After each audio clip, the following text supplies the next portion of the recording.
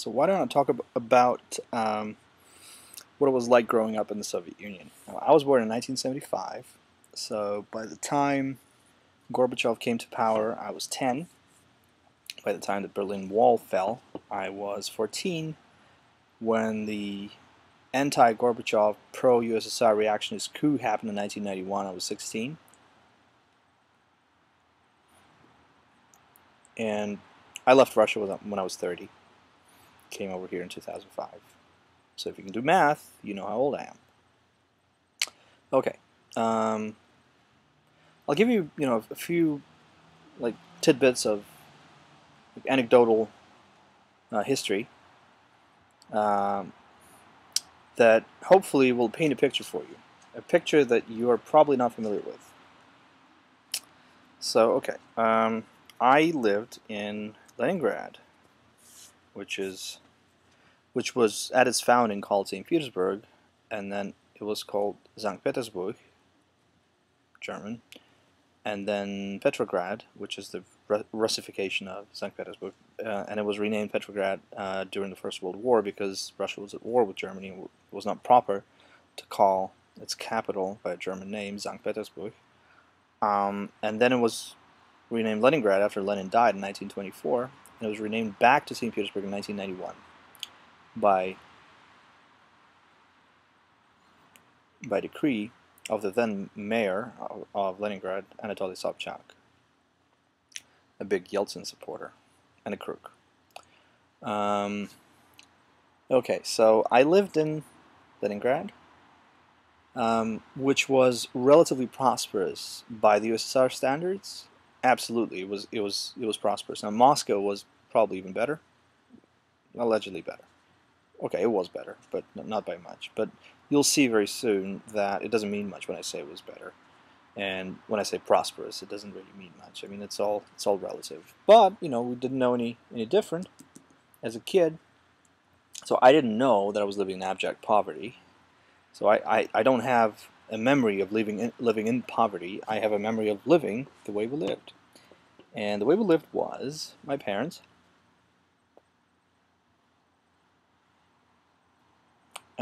my dad and my stepmom, and my brother, who was 9 years my senior. So when I started what would be called here elementary school, and over there it was just called school, because there is no division into, still is no division, and there was no division back then in between elementary school, middle school, and high school. It was all one school. In fact, you would typically stay together with the same group of people, your class, for 10 years. It was 10 years then, it's 11 now.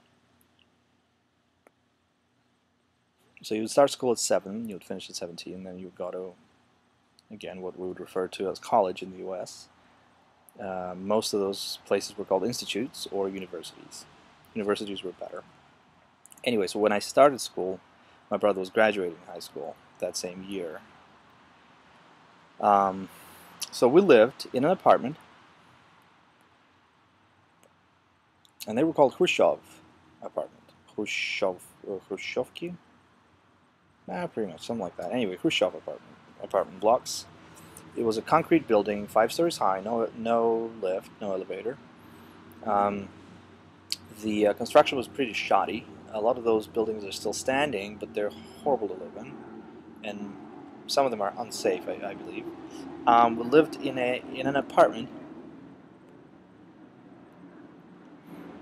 a 2-room apartment. Now, in Russia today, and in the Soviet Union back then, you don't measure your home by the number of bedrooms. Now, a concept of a bedroom, as I'll explain, and I hope it will become clear to you pretty quickly, is somewhat foreign to the reality of most Russians' situation back then and even today.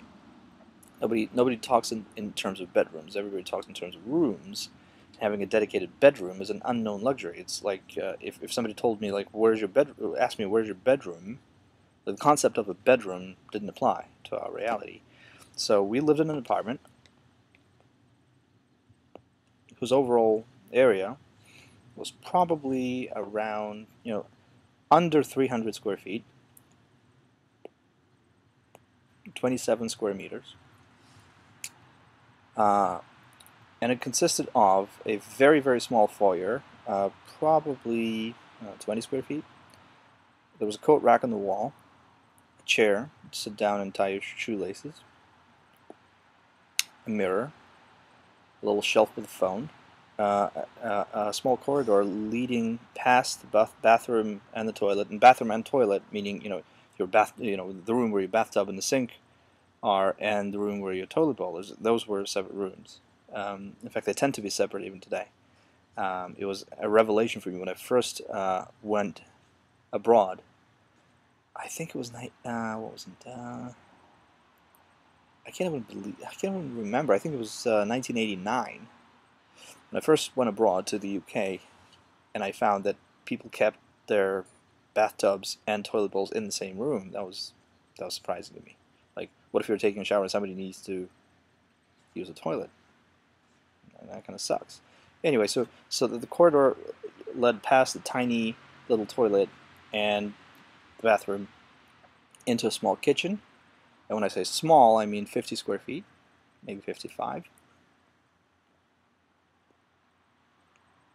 Or from the foyer, you could enter into what we would refer to as the big room. The big room was about 170 square feet.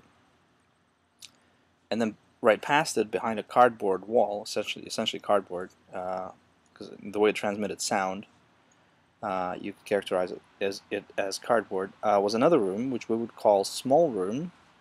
A small room was probably 130 square feet. And there were 4 of us, like I said, in that apartment, and that was okay. That was actually, we were doing fine. That wasn't anything special. Like, we weren't especially poor. That was normal. My dad was an engineer, worked as an engineer. In fact, what he was a writer, but he could never hope to be able to support himself as a writer or get an official job as a writer for reasons that I'll explain later if I remember and have the time to do. So he had a day job as an electrical engineer at a plant, a manufacturing facility. And my stepmom was also an engineer at Lomo. Some of you may know what Lomo is. Let me know if you do. I will be impressed. But anyway, it was a thing, let's say a manufacturing firm. It's obviously state-owned. Everything was state-owned. All jobs were government jobs, pretty much. There was no private economy in the USSR. No private economy, with very small exceptions of like small-time farmers that would grow their own crops and were allowed to sell them at markets. But there was no private manufacturing, private, design, whatever. Nothing. Everything was state. So the two of them, they were making a decent living by the standards of that time. My dad, working as a sports writer, journalist, was making a supplemental income. So we were not doing too badly by the standards of the epoch.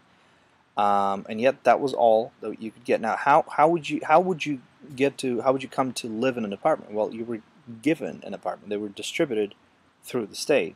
The state built all the houses, apartment blocks, and they would assign apartments.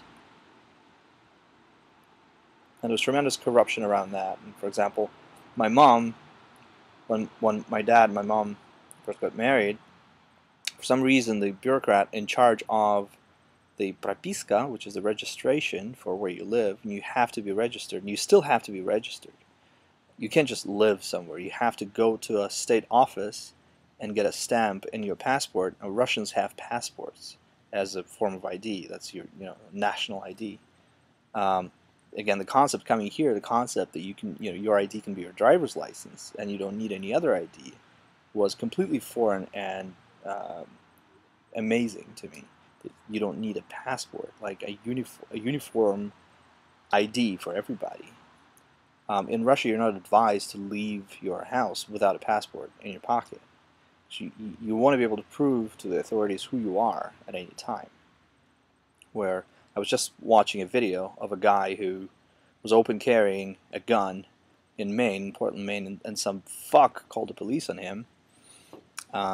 And the cop stopped him and took away his gun for a few minutes, and he refused to give them his ID, he refused to give them his name, he demanded they give the gun back, and he happened to be a law student who knew all the Supreme Court cases that ruled why the police, basically telling the police why they have no right to stop him unless they suspect him of having committed a crime, in which case they have to tell him. And he kept asking them, are you suspecting me of committing a crime? Obviously he knew he had committed no crime, but maybe there was some suspicion that somebody else has committed a crime and he's a suspect. Well, they couldn't tell him that because he was no suspect, and there was a log of the call from the schmuck who called the cops on him that they were worried because they saw a man with a gun, open carrying a gun on his side in his holster, and that's why they called the cops. Idiots. Anyway, after like 3 or 4 minutes of altercations with the cops, he was given his gun back without having revealed his identity to them, without having shown them his ID, and he walked away. Still today, Russia today, unthinkable, let alone carrying a gun. But anyway, what was I talking about? Oh yeah, so when my mom and my dad, my mom died when I was 4, but before I was even born, they were given this apartment, and this bureaucrat, for some reason, he hated my mom. And I heard the story from my dad, and I don't know all the details, or don't remember. And he said, I will never register you here, so you will remain illegal. Like when the pigs fly, I will register you here when the pigs fly. He was a hateful son of a bitch. They found a way to work around him, got somebody else to stamp the papers for my mom. Anyway, so they got this apartment. It was distributed to them by the state, and so we were doing okay. Now, my brother and I lived in the small room, the 130 square feet room, which had my bed, the smaller bed. Before, well, there was a bed, like probably like single size bed, American standard.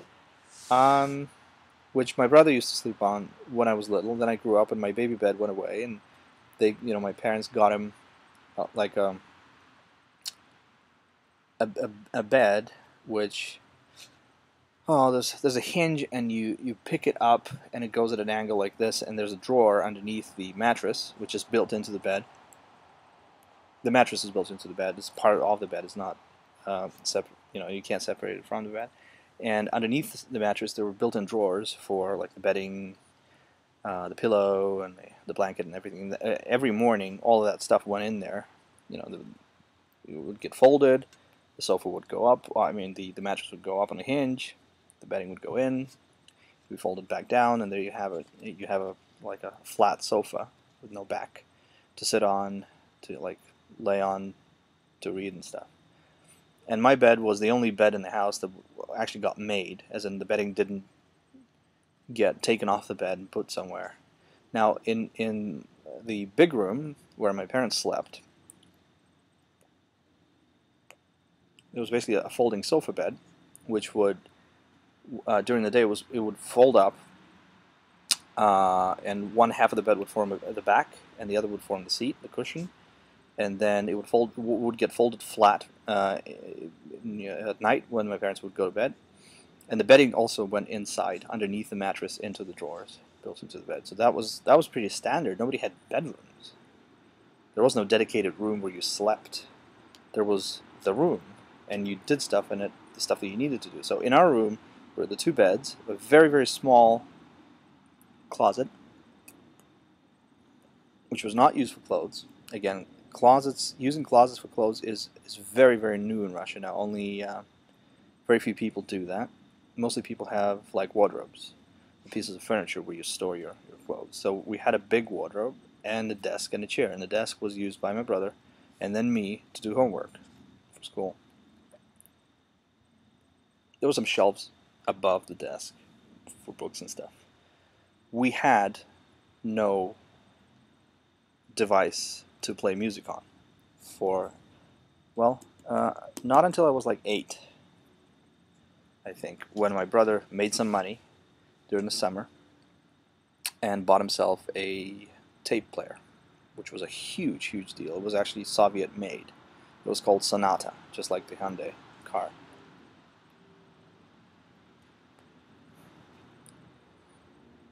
And most of the stuff that he would listen to was Vysotski's songs and Galich's songs. I don't know if you know who Vysotsky is or who Galich is. Look him up. Anyway, in the big room, there was this folding sofa that I told you about. There was like a bookcase, and along one of the walls ran a combination drawer slash bookcase. So in the bottom you would have drawers, two drawers high, and you would we would keep clothes and bedding and stuff like that in the drawers, and above them sat the bookcase. Mostly it was books. In fact, my dad, most of what he bought ever were books, and when he died and I had to move to the US, I sold his library, and it literally filled a truck, that library. And I took all those books I used a bookstore, and I've completely replenished their inventory. Like, I would later walk into that same store, and their entire showroom looked like my living room. Well, I say living room, it was just the room, okay, the big room. But it looked like I was looking at the same books that I grew up looking at for many, many years. So that was it. That was the apartment. And again, that was normal. That was not poor. That was normal. Some people had bigger apartments that would have 3 rooms instead of 2. Also, those rooms sometimes would be separated, as in you didn't have to walk through one to get to the other, which was the case with us. And I told you about the cardboard wall. I mean, I don't know how my parents ever had sex, if they ever had sex, because you could hear people breathing on the other side of the wall. And they would make me go to bed when I was little at 9. I'd go brush my teeth, wash my face, whatever, and then I would go into the room as the youngest member of the family and go to bed, and I would listen to the movie being played on TV. Trying to visualize what was happening there. For years. I remember doing that. Just lying awake, listening to the TV, trying to picture what was going on the screen. Now, to give you an idea of the level of prosperity, or the lack thereof, at that time, I'll share 2 things. One is a sort of an economic example, a few economic examples, so that you can understand what the patterns of consumption were, what the levels of consumption and prosperity were in the USSR at the time. And the other will be like a description of the degree to which I was aware politically and how I experienced the USSR state propaganda machine. First, the economic thing. One of the desirable items that was not always available, and when it was available, it was kind of a big deal, was, brace yourselves, toilet paper. Now, I know you don't believe me, but I have no reason to lie. Toilet paper was largely unavailable. Think about it for a second. Now think about it for a second. Now, if this is not a good argument for the impossibility of economic calculation under socialism, I don't know what is. Now, can you think of a more perfect product than toilet paper? Now, if you're an entrepreneur and you find yourself on a planet or in a country where people don't have toilet paper, you're going to make out like a bandit, because it's an ideal product. Every fucking buddy uses it. Every single day, always, and always will, right? So you have a guaranteed market. People will always buy toilet paper. Can you imagine not using toilet paper? You'd have to use something for it, right? So the only way you can end up without a toilet paper in the economy is when somebody has to remember to produce it, where there is no profit motive. But you have to remember to produce it, or you have to think to produce it, right?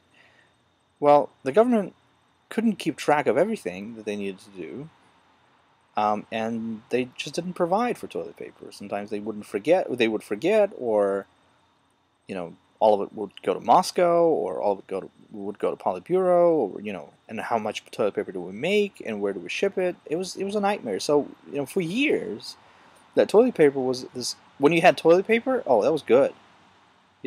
When you have toilet paper in the house, oh, you're doing great. And even when we did have toilet paper, we tried to conserve it because you'd never know when it was going to be available again. So I mentioned that my dad was a writer, so he would write a lot. And again, mid '80s, no computers, no nothing. Um, my dad did have a typewriter, but he never used it, so he preferred to write with his hand. And he would discard a lot of drafts. And those drafts would be torn up into little squares and put in the toilet room. And we would use those for toilet paper. Now, how can you do that, right? It's not soft. Well, you soften it. You go like this. Take a sheet of paper, go like this, and it softens up, and then you can use it. That was normal growing up. I mean, I don't have any particular strong feelings about it. I just thinking back, it's just ridiculous that millions, hundreds of millions of people had to live like that because of socialism. Okay. Now I heard a few years ago, maybe 2 or 3 years ago, there was a toilet paper crisis on Cuba, on the island of freedom, and that's the only situation where you can end up without a product like toilet paper is when there is no private production. Okay. Hopefully you get it by now. Anyway, so that was one. Another anecdote for you is, another luxury item commonly referred to, and everybody knew that this was luxury, was salami. Salami. The sticks of salami. What is this? Dead mosquito. So yeah. The month where you could get salami, oh gee, that was a good month. And also you couldn't afford it really, not readily, not everybody. It was expensive. So, for special occasions like birthday parties, whatever, like New Year's Eve celebrations, which is a big thing, was a secular Christmas. It's a huge thing, New Year's Eve. You would go out and get a stick of salami. And but you would have to really think, can I afford to get this stick of salami this month or this week? Another thing, clothes. Clothes were terrible. Clothes were terrible. There was no imports. Western goods were not allowed into the country.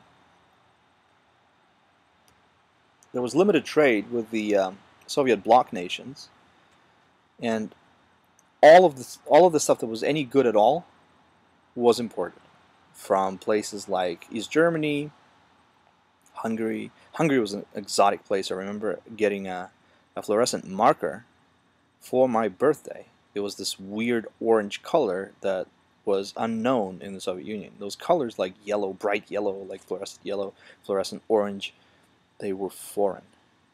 And my dad's good friend, who actually lives in Oregon now, he and his wife, they're childless. He met my dad in the university, and they remained friends until they moved out of the country, and then my dad died. So he gave me a couple of fluorescent markers for my birthday. Those were imported from Hungary, and those were exotic and extremely cool. My cool factor in school went through the roof when I brought those in and showed them to my classmates. My brother studied German in school, and when he was 15, a group of students from his class went to East Germany for a few weeks. It was a huge thing. The trip to East Germany, that was a trip abroad, man. Nobody goes abroad. Nobody goes abroad. Nobody travels abroad. Abroad is evil, and abroad is not allowed. But East Germany was as good as anything. It was abroad. So he spent, I think, 2 or 3 weeks living with a family. I think it was in Dresden, but I'm not sure. He came back with clothes made in East Germany. I wore some of those clothes later when I grew into them. I'm a little bit bigger than my brother, but it took me a few years to catch up with him size-wise. So those clothes are really good compared to the shit that I wore typically. Oh yeah, those clothes were amazing, man. Now I was talking to somebody at PorkFest who's a German. This guy, his name is Max. I forget where he's from in Germany, but I think he's from the western part of Germany, and he was telling us, uh, David and I, about how the unification, at the time of the unification of Germany, people really had no idea how difficult it was going to be to unify the economies. Um, and initially they thought, oh, they're pretty close. I mean, Germans are Germans, so it can't be that bad. And when the Berlin Wall came down and the unification was underway, they started to realize how terrible the East German economy was and how horrible the products were that they were producing. Obviously, the infamous Trabant and stuff like that. But for us, in the USSR, the East German goods were the epitome of quality. Same goes for Hungarian goods. Same goes for Czech goods. Now, the combination drawer / bookcase that I mentioned was actually made in East Germany, and that was considered wow. Oh, that's high standard, man. That's high standard. Our chandelier in the big room was made in Czech Republic. It was awesome. It was awesome. Nobody wanted Soviet goods. Everybody wanted Czech goods, Hungarian. I think the only country that didn't really have much street cred in terms of its imports was Bulgaria. Nothing interesting came from Bulgaria, with the exception of fruits and vegetables, mostly vegetables. And yeah, in fact, the word for bell peppers in Russian is still Bulgarian peppers, or at least until quite recently it was. I'm not sure now, even though I go back to Russia several times a year for business. I'm not sure. I'm not up to speed on the groceries vernacular. Not so much anymore. Anyways, so that was the economic picture, and politically, like, my dad was what I would internally referred to as dissident, meaning he hated the Soviets. He hated the Soviet state. And we would have so-called kitchen talks. Not we, but they would have. He and his friends, and he and mom would have kitchen talks. In the kitchen, you talked quietly, talked about anything, and you called things by their proper names. And my dad would say things about how horrible the Politburo was and how horrible Brezhnev was and all that. So I grew up listening to all this stuff, and the overarching feeling that I remember having about the political reality was that every single word in every single newspaper and TV broadcast was a lie. I knew that very deeply. So this distance between what my father said and thought and expressed and what the official propaganda was putting out, the contrast between those two things was, to say that it was stark is really not to say anything. So I knew that everything was a lie, and as far as I can remember, my instinct every time they said that something in the West was evil, my instinct was to think that the exact opposite was true. So people knew that the West was not bad. People knew that life in the West was not horrible compared to the USSR. People knew those things. Only the idiots, the rare idiots, really believed that the USSR was a workers' paradise, and in the West people just languished and suffered daily, a horrible daily existence where they had to work for the man, whatever. Whereas over here, we're all working for the glorious state, building a glorious socialist / communist future. But I didn't believe that, and nobody I knew believed that. Pretty much nobody I knew believed that.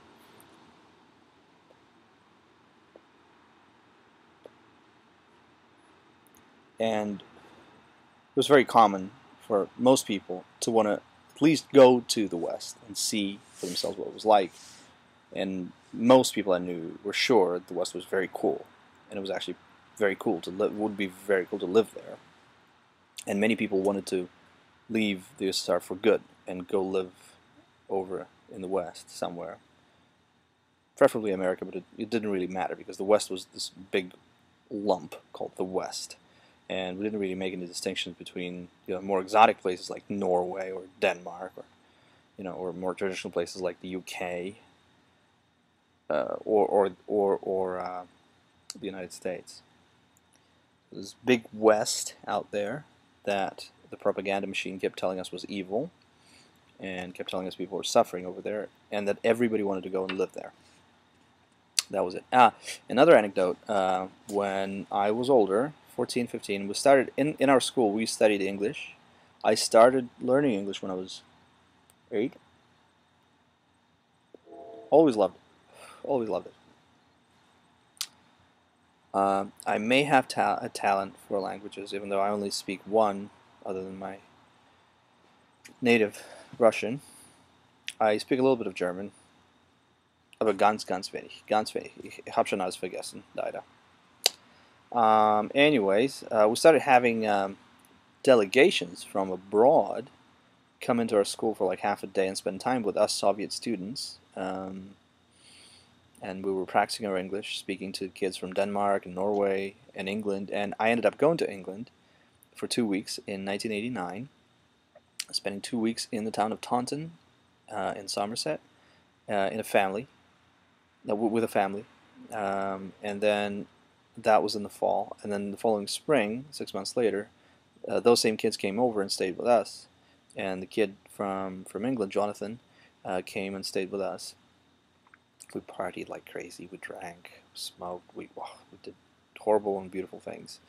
We were teenagers. But yeah, it was a huge shock for me to go over there at age 15. Was I 15? No. No, I was 14.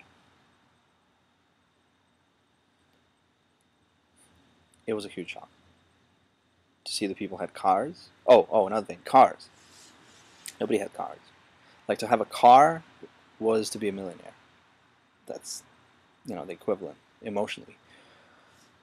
Nobody had cars. The cities were not built for cars, which is why in a lot of places in Russia today there's huge problems with parking because nobody provided for the space for parking when they planned and built high-rise buildings and apartment blocks by the thousands and thousands and thousands. I probably knew a couple of people in my class in school growing up whose parents had cars, but to have a car was like I said, you have a car, you're Bill Gates. So anyway, one of those delegations from the UK, when I was 14 and 15, our English teacher was laughing and telling us the story of how she was speaking to her opposite number, a teacher with the British delegation, and they were discussing the World War II, which in the USSR and Russia today everybody refers to as the Great Patriotic War. There's two, by the way. There's two Great Patriotic Wars. The Great Patriotic War number 1 was the 1812 War with Napoleon, and the second one was the World War II, or rather part of it that included Russia, 1941 to 1945. So our English teacher was laughing, telling us the story, how her counterpart, the British teacher, was telling her that her parents remembered, or it may have been herself, remembered World War II as a terrible, terrible, terrible time, and they were suffering tremendous hardships, and everyday items would be unavailable because of the hardships of war. For example, she said, we couldn't always even get bananas and pineapples in the grocery store. And at that point, our English teacher just laughed, and everybody laughed. Everybody was on the floor laughing. You know why? Because bananas were never available in the Soviet Union. Now, again, they would sell bananas, a couple of times a year, some kind of import season. I don't know. I don't know where they imported the bananas from. I think Ecuador. But bananas were not an everyday item. Bananas were a treat. a rare treat. Same goes for watermelons. Watermelons generally were only available around August. They grew them somewhere in the Volga, and they would import them. And to get a watermelon was again a treat. You get a watermelon, and you eat it. Your entire family shares it and eats it. And picking a watermelon is an art, and because you want to pick a ripe one that's sweet and delicious. And I remember September, right around the time when you went back to school after the summer vacation, was the time you would typically get watermelon several times. And that was it. That watermelon season gone. No more watermelons for the rest of the year. Same goes for bananas and pineapples. I don't think I ever had pineapple. No, no, not in the USSR. No. Russia later, yeah. Yeah, you can get pretty much anything eventually, mid 90s, late 90s. But in the USSR, forget it. I'd never seen a pineapple. Okay. Anyway, these are just a few anecdotes for you. If you're interested in learning more, if you have any questions, feel free to comment, message me, whatever. I'll tell you more. I don't know what is interesting, what is not. This is part of what I grew up with. This is natural for me, so I may not even understand.